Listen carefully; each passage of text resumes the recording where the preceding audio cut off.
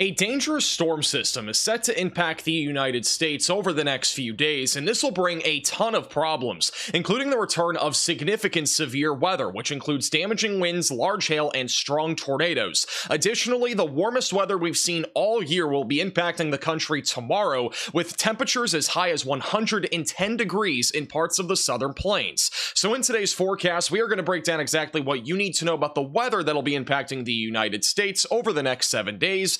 And we'll begin with what's happening across the country today, and we still have a large storm system that is impacting the Ohio Valley and the East Coast, and this brought a lot of flooding in addition to tornadoes over the last 5 days from Florida, Alabama, and Georgia, all the way through Virginia and North Carolina. But the good news is that it is weakening and will no longer be a concern after tomorrow. And then across the Great Plains in the Midwest, things are looking very quiet for right now, but that is only going to last another day or two because we are expecting a very active weather pattern to settle in and bring multiple rounds of severe weather across the Great Plains, the Midwest, and the Ohio Valley as we go throughout the rest of this weekend, even into the weekend, and as well as next week. So we have a bunch of severe weather upcoming over the next week across the United States, and it all begins on Wednesday, where we have a slight risk of severe weather in place across the Dakotas, back into Iowa and Nebraska, where large hail, damaging winds, and a low tornado risk are going to exist. So definitely make sure that you're staying weather aware and having multiple ways to receive alerts. As we go into Thursday, our risk of severe weather will shift to the east, and we could have a much more significant and robust threat of severe weather on both Thursday and Friday. It all begins on Thursday across the Midwest, where we could see significant damaging winds, large to very large hail, and tornadoes, and strong tornadoes are a possibility. The question really will remain if storms actually fire. That is a big question mark, and so for right now, the Storm Prediction Center has remained conservative with their forecast, leaving a slight risk of severe weather in place. I do think it is very possible if convective initiation does become more likely as we get closer, we definitely could see an enhanced or even a moderate risk of severe weather in place. And if we were to see anything like that, I think this is really the main corridor of severe weather, mainly from Chicago and across Indiana, back into western Ohio, southwestern Michigan, and even parts of northern Kentucky. And then on Friday, the Storm Prediction Center for now has a small, slight risk of severe weather in place across the mid-Mississippi River Valley and parts of the Tennessee Valley, where additional damaging winds and hail are going to be possible. The tornado risk on Friday is unclear as of right now, but if we have the right storm mode with discrete supercells, I could easily see there being another potential tornado outbreak on Friday. So keep in mind, Thursday and Friday, they could easily be outbreaks of severe weather, and we could easily have tornado outbreaks, but it's going to depend on convective initiation and as well as our storm mode. And I do want to point out that the Storm Prediction Center does have a conservative forecast for both Thursday and Friday, but this is a machine learning tool specifically for Thursday of this week in terms of our SPC outlooks. And essentially the red means an enhanced risk, and it shows a pretty large area and even has a couple areas outlined for moderate risks of severe weather. Now, I'm not saying that's what we're going to see in the near future, but I do want to point out that it is a possibility that our risk will be upgraded much further, and the machine learning tool here that I'm showing you has been very accurate so far this year. So it's definitely possible that we see an enhanced risk, if not even a moderate risk of severe weather issued for Thursday, but it's going to be highly dependent on if storms actually fire off. And so far, models are not really showing many storms firing, if any, but if storms are able to fire, it is a very favorable environment for all hazards of severe weather. And then on Friday, it shows a very similar story, where right now the Storm Prediction Center has a small slight risk of severe weather in place, where the greatest confidence of severe weather is going to be located. But notice how it also shows in the red a enhanced risk of severe weather in a large area and a moderate risk in the purple. So keep in mind that these risks could easily grow over the next couple of days, but it's going to depend on what our storm mode is, and again, about convective initiation. So definitely make sure that you're staying tuned to the channel. We could have 2 big days of severe weather on both Thursday and Friday. Make sure you're subscribed down below. We'll keep you posted with the latest on everything that you need to know. And for now, the Storm Prediction Center does not have a risk of severe weather outlined for Saturday, Sunday, or Monday, but I do think on Saturday we're going to see some scattered severe weather, mainly across the Dixie Alley and back into the southern plains, where damaging winds and hail will be the main concerns. And then by Sunday, we're going to have another trough ejection that goes over the Rockies that should lead to more severe weather in the central and southern plains, and we could even see an outbreak or two as we go into Sunday, Monday, and Tuesday. And then on Monday, we are expecting a large area to have a risk of severe storms. It will again depend on storm initiation, capping, all sorts of stuff, which is why the Storm Prediction Center has been hesitant on issuing any sort of outlook, at least for Sunday, Monday, and Tuesday. But no matter what, it's going to be a pretty favorable environment for severe weather if storms do fire off. So over the next few days, we are going to have a bunch of huge storms impacting impacting the United States. And the first one arrives as we go into Wednesday and Thursday. It is expected to be a relatively strong storm. This is our jet stream. Very strong southwesterly flow will position itself across the Midwest, which will lead to a more elevated risk of severe weather if storms do fire off. It is also a negatively tilted trough, which is going to help to pull a lot of moisture out of the Gulf. As we go into Friday and Saturday, this storm is going to sit just to the north of the Midwest, which will promote more severe weather on Friday across the Ohio Valley. And then on Saturday, we should see a continuation of some severe storms just to the south of this low pressure system. It'll probably be a pretty large area, but I do think severe weather on Saturday will be pretty scattered in nature. I'm not expecting any sort of tornado outbreak, at least for now on Saturday, but I do think we'll at least have some scattered severe weather across a large area. On Sunday will be kind of a transition day as this storm weakens off in the northeast. A brand new digging trough will be in place back over near the Rockies, and this is expected to be another significant storm system as we go into Sunday, Monday, and Tuesday. It'll position itself really perfectly here across the central and southern plains. The trough a little bit further north of where it really needs to be for a more organized outbreak of severe weather, but nonetheless, I do think with a very strong southwesterly flow in the jet stream, we are going to have a favorable environment at least on Monday and Tuesday for significant severe weather, including the threat of strong tornadoes.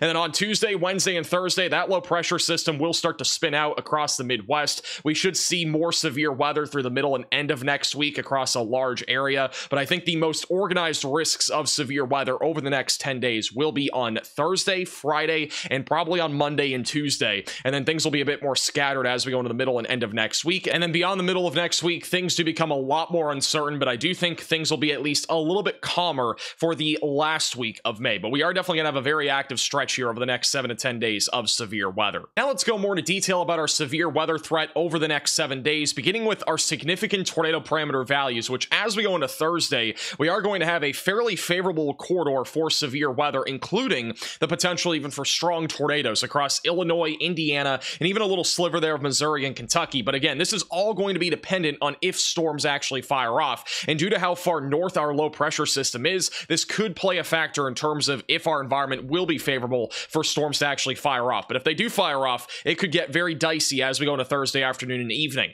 And then on Friday, we have a very similar story where our environment is going to be very favorable for tornadoes across a fairly large area, but our main corridor would be across areas in the lower Ohio Valley through the Tennessee Valley, Arkansas, and Missouri, where a few tornadoes would be possible, but it's going to depend on our storm mode once again. But these values, again, are pretty high. When you see these pinks, it usually does indicate that a significant tornado threat could occur. But again, it's going to depend on storm initiation and as well as our storm mode. If we have a bunch of lines of storms ongoing throughout the day, our significant tornado threat would be much lower, purely because our environment would not be being used correctly in this sort of environment. But nonetheless, Thursday and Friday are days that you want to make sure that you're staying weather aware. Now let's put this into more simplistic terms with the future radar, beginning with what's happening on Wednesday. That low pressure system will be moving over the Rockies, which will lead to at least some scattered severe weather across parts of Nebraska, the Dakotas, and Iowa. As we go into Thursday morning, this low pressure system is moving into the northern plains. Notice how far to the north and west this low pressure system is. And if this does end up sitting all the way back over into North Dakota on Thursday,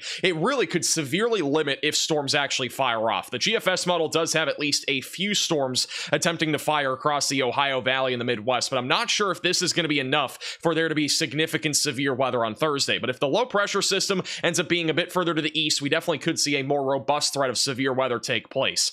On Friday, the low pressure system will be slowly moving more to the east, and that should be enough for there to be a more significant round of severe weather on Friday across the Midwest and the Ohio Valley, where damaging winds, large hail, and tornadoes would all be in play. And then on Saturday, that low pressure system is just to the north of New England. We'll still have a threat for scattered severe weather from Texas back into the southeast. And then we'll be transitioning to our next big storm system on Sunday and Monday. This one will also be very intense with a barometric pressure around 985 millibars Sunday evening, which is pretty intense for this time of the year. And this will bring at least some severe weather, I think, across the southern plains on Sunday, mainly across Oklahoma and Texas, perhaps some damaging winds, hail, and a tornado threat. And then on Monday, it moves right over the Rockies, where more severe weather will be a possibility Monday afternoon and evening across a fairly large area. Strong southwesterly flow will help to promote a more elevated tornado threat. And then on Tuesday, this storm will be moving more into areas like the Ohio Valley and back through the Dixie Alley, where another round of significant severe weather is a possibility. And then by the later half of next week, I do think things will start to quiet down to some extent, but how much it'll quiet quiet down is still uncertain. Let's at least get past the next 7 days, because I do think, again, it'll be very, very active. And one positive to everything that's going to be happening over the next 7 days is that there will be a balance of rainfall. We've had a lot of significant flooding recently in the southeast, but over the next 7 days, we are expecting there to be a pretty widespread area of between anywhere from like 1/10 of an inch of rain all the way up to 1 inch or 2 of rain, mainly in the purple and red. So no major flooding event is currently in the near horizon, but that could definitely change, especially next week. I do think there will be a better chance for at least some flooding in some areas. Another thing that is happening is a heat wave over the next several days, and on Wednesday, we are expecting temperatures to be as much as 10 to 30 degrees above average across the Great Plains and the Midwest. We could have temperatures in the Midwest in the 90s, and even as we go into Thursday, temperatures could also be in the 90s in the Ohio Valley. As that low pressure system sits in the northern plains, very strong southerly wind will pull tons of heat and moisture into the Ohio Valley, and it will feel like summer across those areas. You do not need a jacket anywhere in the Ohio Valley on Thursday, and then by Friday into Saturday, that low pressure system will bring some colder weather and relief to the Midwest and the Ohio Valley, and it will feel a bit more like spring as we go into the weekend.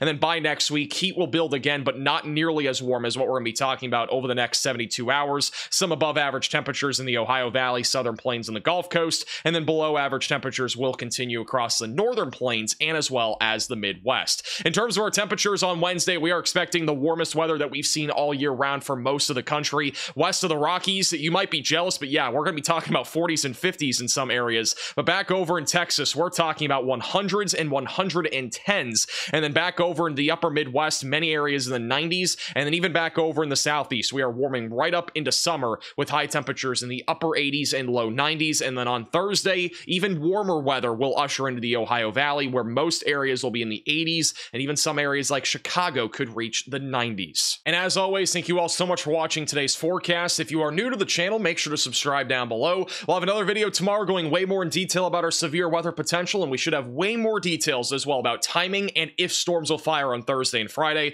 So make sure to subscribe to the channel, and we'll see you guys all again in the next video, which may be tomorrow morning, but if not, it'll be in the afternoon.